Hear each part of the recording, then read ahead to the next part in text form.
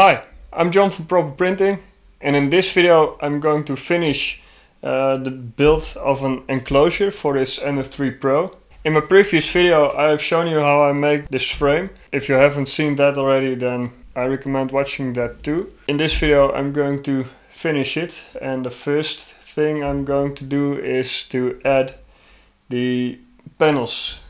I have bought a bunch of sheets, XPS sheets. I have used this material before for laser cutting. I've done that in my second video. You can cut this out with a low power laser. For instance, these letters, subscribe. You can use this for other things too. I've created the enclosure for the CR10 with this material. A little less than 10 square meters of this stuff. More than enough for this enclosure. It insulates quite well because it's used for subflooring. It reduces sound levels. It will keep the warmth inside. I have created a bunch of clips. My idea is to mount these clips to this panel and click this panel onto the frame. That's what I'm going to do in this video, among other things. These are all the sheets I'm going to cut out. This will be the easy part if I hide these sheets. Most difficult part will be the bottom. I think that this will be the most fun part. The pieces slide into each other, and the rest of these large sheets I'm going to cut out with a sharp knife and put these corner pieces on it. That's the idea, and that's what I'm going to do. So this is the top view. The scale must of course be 1:1, so I will hide all bodies except for 17. Okay, this is the part I want to cut out, so I will create a PDF.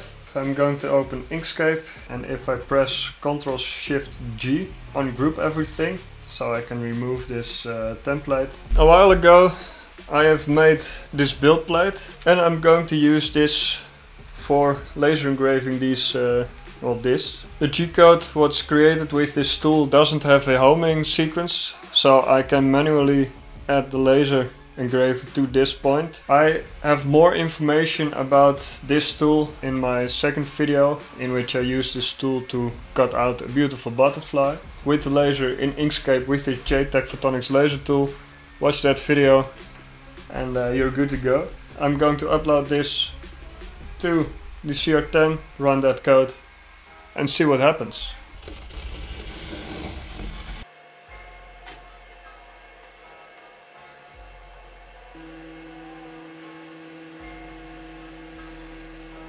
Now I have all the parts, and I can just place them close to each other. So I can cut this out of one sheet. It saves a lot of time. Hey, another subscriber, Fury 3D. Thanks a lot for subscribing. Seeing every subscriber really makes my day. I have to find a solution to cut this, so that would be a bit more interesting because it's a lot larger than my build volume. It couldn't have gone any better if I flipped it, and that's why this is better visible than that. But if I do the other way around, then it went way better than I could have ever imagined.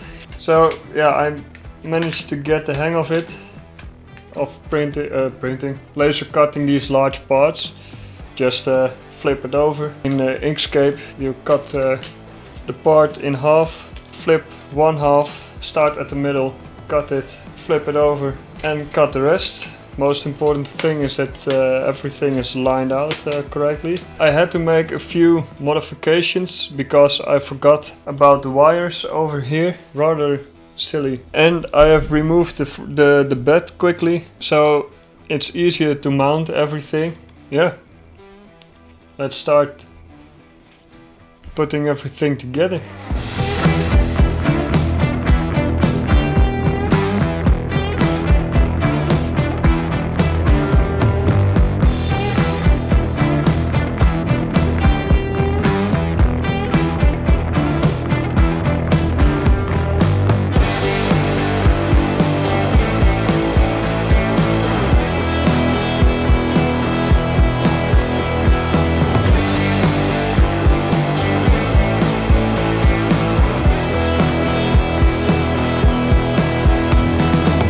finished the bottom, and these were all the parts which I wanted to laser engrave, and I think it looks very awesome.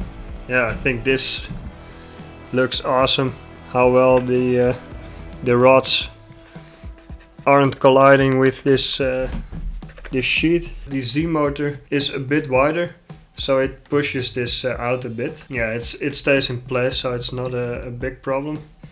And I really like these two bolts with the T-slot nuts, which hold this in place. So overall, I'm very happy with this result. And now I'm going to add the panels and cut them manually.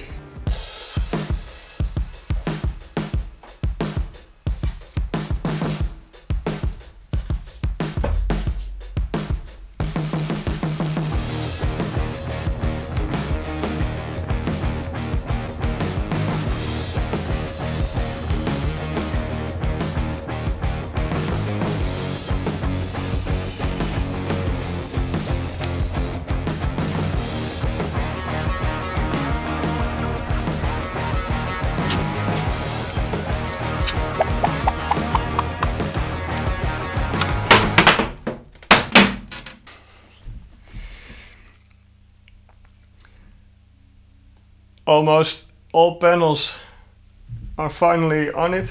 Yeah, I want to place a camera inside, so I need some lighting. So I've bought an RGB LED strip. If you remember from the previous video, I've shown that 24 volt connector, the original version. Well, that connector that was dangling. I have bought a 24 volt RGB LED strip. I should be able to connect it directly to the power supply.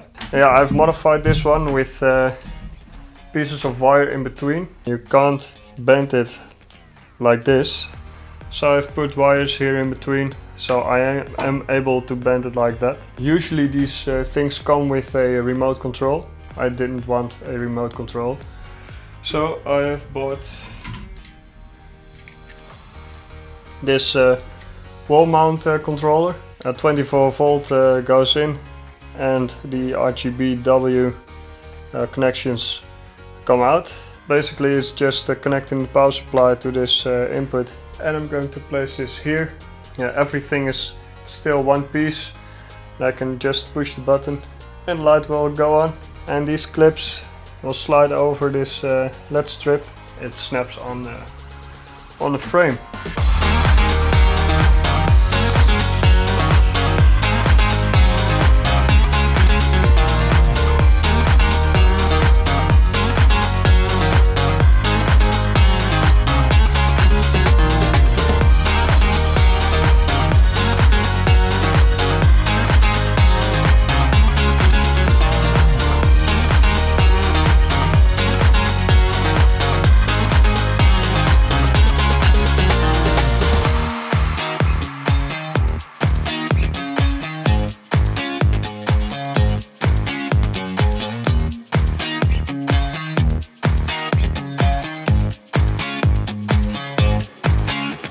The controller is placed and it's connected to the LEDs. The LEDs are placed.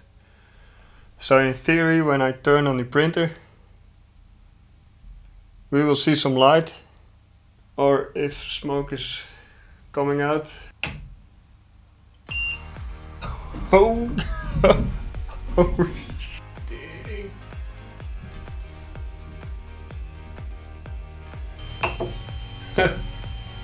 That's hot.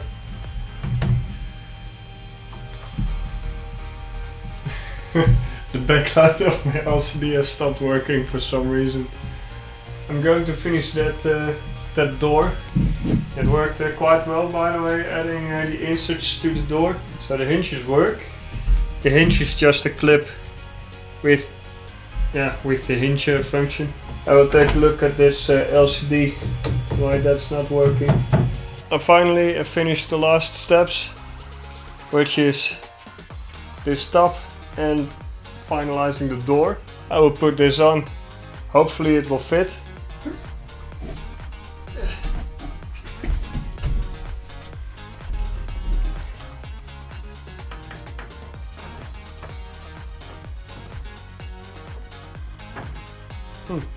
These two don't fit.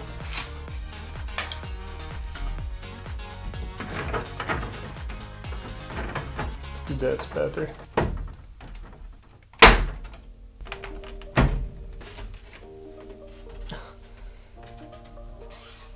Oh man. The door with these modified corner pieces.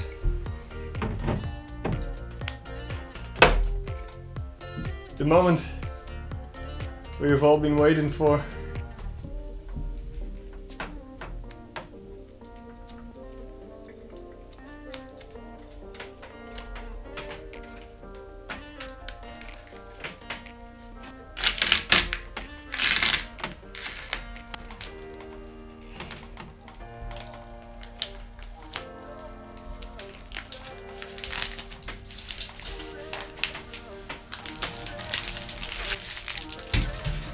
Here we go.